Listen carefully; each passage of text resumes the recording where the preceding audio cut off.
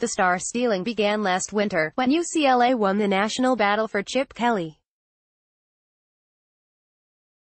It continued in early spring, when the Galaxy crashed the headlines by bringing in Zlatan Ibrahimovic. Advertisement. A couple of days later, the Rams outfought several teams in completing an off-season haul by signing Ndamukong Suh. Then, this summer, the Lakers made the giant grab of LeBron James. Now, apparently, it's the Dodgers' turn. It only makes sense. They appear to have their clutches on Manny Machado, and could soon complete a trade for the Baltimore Orioles star shortstop and baseball's hottest available talent. It's what smart Los Angeles sports teams do. It's who they are. It's who they have to be. They listen to you. They have to not only win, but entertain. They have to do it with not only stuntmen, but stars. It's ingrained in our landscape. It's the culture of this town. When trying to sell your project, you attach a headliner. When an A-lister is available, you do the deal, because if you don't, your competitors will, and you'll wind up with a fate far worse around here than losing. Dodgers are excited about a Machado trade, which could happen Wednesday by Andy McCullough, July 17, 2018, 10:45 p.m. You'll wind up being irrelevant. It is this fear of irrelevancy that drove each of those Los Angeles teams to make those big moves since last winter, and is surely part of what is driving the Dodgers toward Machado. 5 consecutive division championships have netted no titles. The lingering damage done by the TV blackout is almost beyond repair. Consistent sellout crowds have finally had a taste of a World Series, but deserve more. 30 years is 30 years. The team has good young talent, but the window is slowly closing on its leaders. Clayton Kershaw could be gone after this season. Kenley Jansen can only bear so much bullpen burden. Rich Hill will be 39 next summer. Justin Turner will be 34. It would be a deftly bold and appropriately LA decision for Andrew Friedman and Farhan Zaidi to acquire Machado. But it would also be a Hollywood sign-sized risk. Because, on the surface, there are only 2 ways that trading valuable assets for Machado and his expiring contract would be a successful deal. They have to win a World Series with him, or he has to be willing to sign a contract with them this winter, and both outcomes are fraught with complications. Advertisement for them to leap that final 9-inning hurdle and win their first World Series championship in 30 years, they're going to need more than Machado.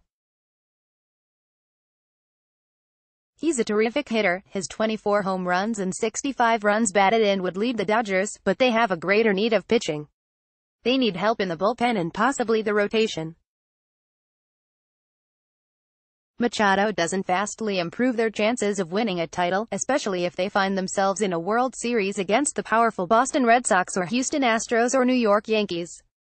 Only a couple of accomplished pitchers acquired in the coming weeks could make a difference.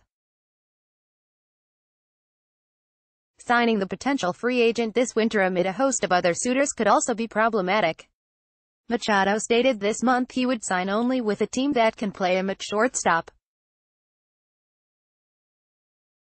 By next spring the Dodgers will already have a better fielding shortstop, the recuperating Corey Seager, and so they would need to convince Machado to move to his other position of third base, then move Justin Turner to first base and put Cody Bellinger in the outfield. No matter what happens, give Friedman and Zaidi credit for understanding the LA market and its insistence that they do whatever it takes to compete for a championship every season.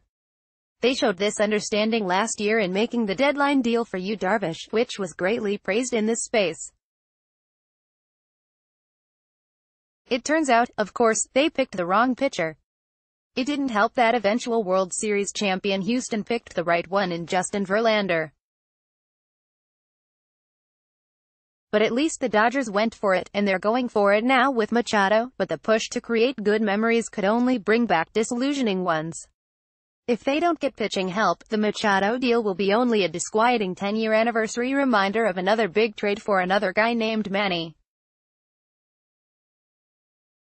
It was July 31, 2008, when the Dodgers acquired Manny Ramirez in a trade for a player so spectacular, they actually named a section of Dodger Stadium after him. Ramirez ended that 2008 season by treating Manny with guests to an incredible tear, "I've never seen a hotter hitter," and then lived up to expectations by batting .533 in the National League Championship Series against the Philadelphia Phillies. But even his mighty bat wasn't enough to prevent pitching meltdowns by the likes of Chad Billingsley, Corey Wade and Jonathan Broxton.